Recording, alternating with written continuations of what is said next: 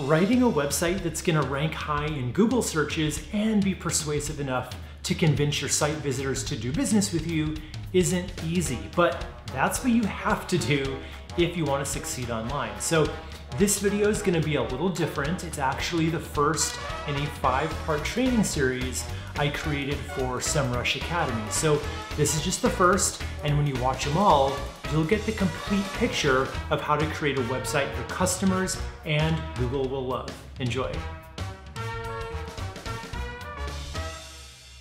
Hi guys, I'm web strategy YouTuber Wes McDowell, and if you want to create a website that appeals not only to your prospects, but to Google and all the other search engines out there, you are in the right place. So when you're planning out a new website for your business that will actually help your business, I'm talking one that will actually fill your pipeline with customers now and pave your runway of future customers, you really need to be thinking about two distinct but equally important factors: traffic and conversions. And in this exclusive 5-part course, I'm going to help you out with both. I'll help you get traffic in the form of search engine optimization. In other words, all the important things you need to include on your website to let Google know that you're the authority in your niche and that you should be showing up right here for anyone who's looking for a business like yours. I'll also help you boost those conversions by starting with really persuasive content that your prospects will need to see in a very specific order before they'll ever be sold on working with you or buying from you. Now, both of these elements, SEO and persuasive content, are equally important, but if you're not careful, they can actually be at odds with each other. So if you focus too much on persuading your site visitors to take the next step with you, you may just miss a lot of ranking opportunities, making your business really hard to find online.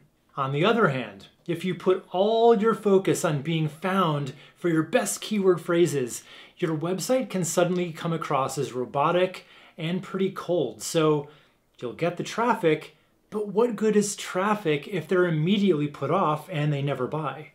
So yeah, balancing these two competing elements can be tricky to say the least. That's why I created this course, to show you step by step how to handle these seemingly competing agendas so that they work together rather than against each other. So let's start out by talking about why SEO is so important and why you really can't afford to ignore it when you're creating your website. First of all, SEO is the most cost-effective way to reach new customers. As a matter of fact, it's pretty much free, but fair warning here, you will need to put some serious time into it to see the real benefits. Next, it builds credibility.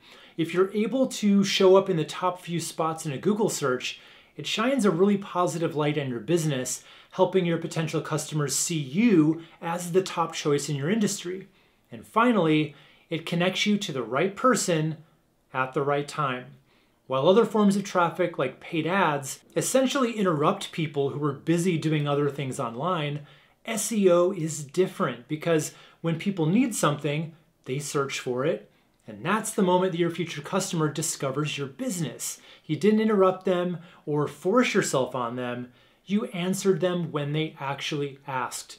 And that is why SEO traffic is arguably the most powerful kind of traffic there is. And SEO is made up of two main parts: on-page and off-page. So what exactly does on-page SEO involve? Well, among other things, choosing keyword phrases that you want to rank for, creating written content on those overall topics, including those phrases in strategic places, and more recently, user signals such as time on page, bounce rates, and click-through rates. And SEO is also made up of what we call off-page optimization, which is mostly to do with getting backlinks from other websites to the pages on your website. But in this course, we're just going to be concentrating on all those on-page factors, things you can actually control right on your own website.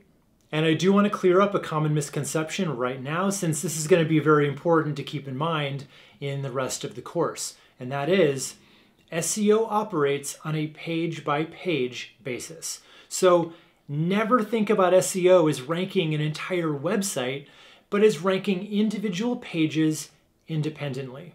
However, when you're successful at getting some of your individual pages to rank, that can have a compound effect.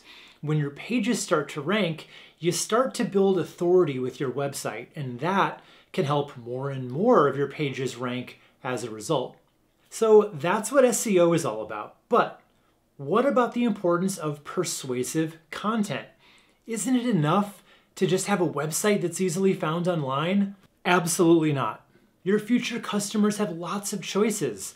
Your competition, and they know it. So it's your job to clearly communicate what you do and how you help, or you'll just be lost in the noise. And good, solid, persuasive content involves a strategy for which pages you actually need, and it's generally fewer than you think, specific sections on each page designed to give out the right information at the right time in the right order to help increase desire and decrease doubt in your business. Written content that emphasizes what your customer will get, not just a big brag board for your business.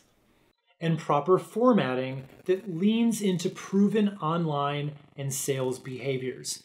Always remember this: people don't read websites. They skim them, they peruse and pick out little bits of information that they can easily see and understand.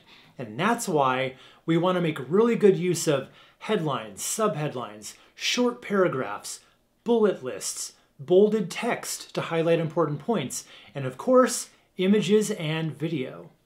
So now you know the separate benefits of SEO and persuasion, but here's where it gets a little tricky. How do we put both elements together into one cohesive website that fulfills both objectives? Now, there are really two ways that you could approach it. First, you could do all your keyword research, then start writing your content while shoehorning your phrases in as you go, checking all those little SEO boxes. But I'm going to suggest a second option. I highly recommend starting out creating your page content as if SEO didn't exist at all. And the reason for that is simple. I want you to be able to freely form your thoughts and make an airtight case for your business without keywords splitting your focus. Because if you were to start the process with your keywords in mind already, a funny thing happens. You start concentrating and fixating on them, trying to work them in as many times as possible. And when your brain is busy concentrating on that over here, you won't be connecting with your customers over here and saying all the things that they need to hear to be convinced that your business is exactly what they need. So that's where we start, with creating customer-focused content first. Then and only then will we research your keywords. And finally, I'll show you how to strategically layer them in a way that feels natural for humans to read while still checking all of Google's boxes. So join me in the next lesson where I'm going to show you how to create the content for your most important pages in a proven optimal way. And we're going to go step by step, section by section. I'll see you there. Okay, so we're obviously just getting started here. So now I want you to click the link in the description below to get the rest of the series. It's 100% free. And believe me when I say it's a true game changer for your website and for your business. So click below and I'll see you there.